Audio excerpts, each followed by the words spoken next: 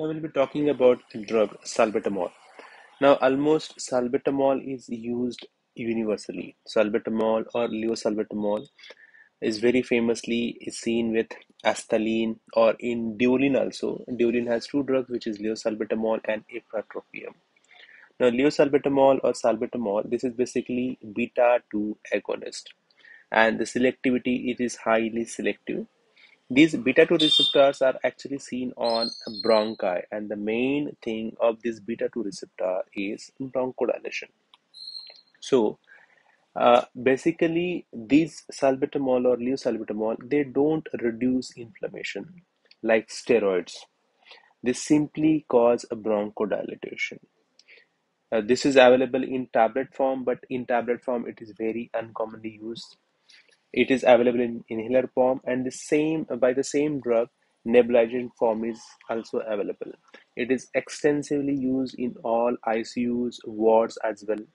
Very commonly, those patients who are presenting with pneumonia, those patients presenting with LRTI, those patients who have wheeze, rhonchi, those patients who have hypoxemia because of the presence of bronchospasm like wheeze and bronchi, their salbutamol is extensively used. Now, the property of this salbutamol, they cause bronchodilation within 5 minutes when they are given in nebulization form, and the effect of this salbutamol or leosalbutamol lasts for only 2 to 4 hours. That is the reason why leosalbutamol is very commonly given at least 4 times a day in nebulization form, or for those patients who have asthma, it is very commonly told to take whenever the patient feels this wheeze or rhonchi. And patient may need to take this inhaler multiple times a day because its effect very last for only for around 4 hours.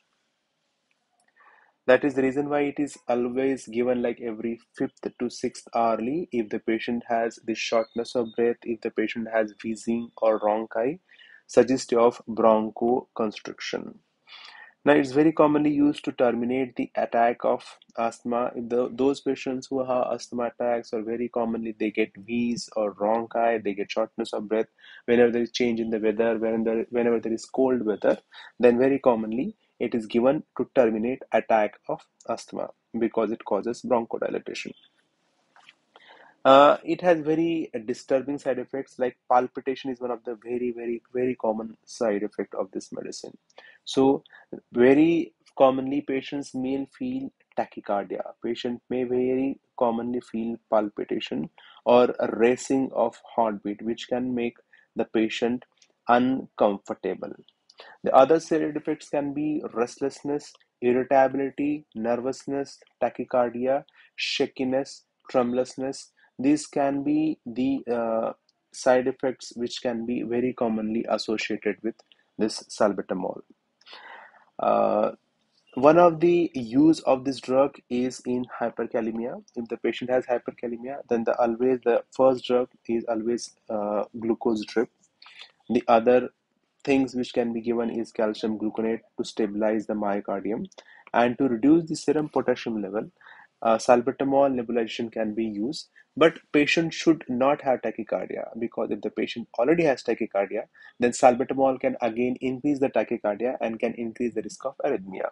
So if the patient's heart rate is preferably less than 100, salbutamol can be considered for hyperkalemia. It is extensively used most of the time for those patients who have asthma, those patients who have COPD. In hospitalized setting, in ICU, in wards, those patients who have asthma exacerbation, those patients who have COPD celebrations, those patients who have lower respiratory tract infections, those patients who have pneumonia, those patients who have wheeze, bronchi, they very commonly are put on leosalbutamol or salbutamol. That can be separately, or that can be associated with ipratropium, tioprotropium, steroids, inhalational steroid, or nebulizational steroid, or with other drugs. So it is one of the excellent drug for acute bronchospasm, and it can be used for hyperkalemia when the patient has no tachycardia. Thank you.